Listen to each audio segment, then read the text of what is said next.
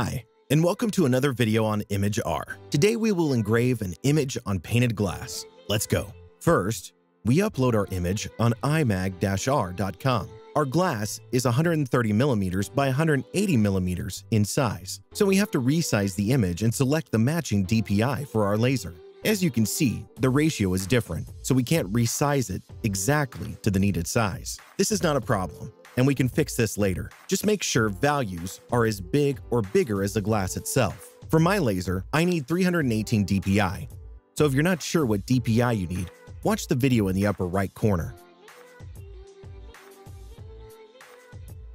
For this image, I will use the Kasia algorithm, since it works awesome for me on glass.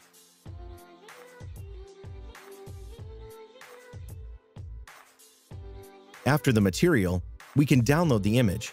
I prefer PNG as a format. Now we can upload the prepared image again on ImagR and open the crop function. Change your measurement to your preferred unit.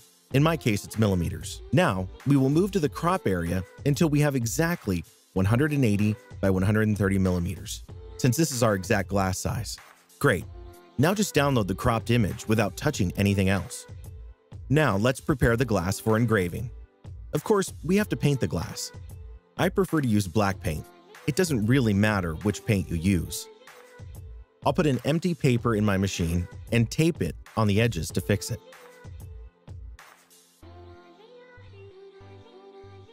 Next step is to cut out a rectangle with the exact glass size, in my case 180 by 130 millimeters.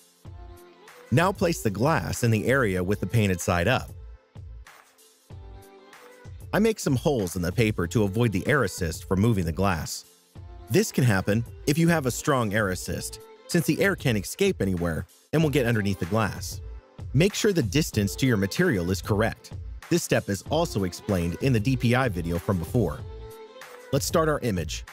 I run it at 11% power at 500 millimeters per second on my 80-watt CO2 laser.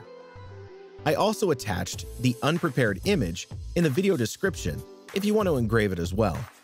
Now let's use a brush to remove the dust, and the image is pretty much done. Put it on a white background or color the engraved side of the glass white to make the details more visible. As you can see, they turned out awesome. Glass is pretty easy to get a decent result on, so try it. Thank you for watching, I hope you enjoyed it, and do not forget to subscribe to the channel and like the video to never miss out. Have a great day, and see you next time. Bye-bye.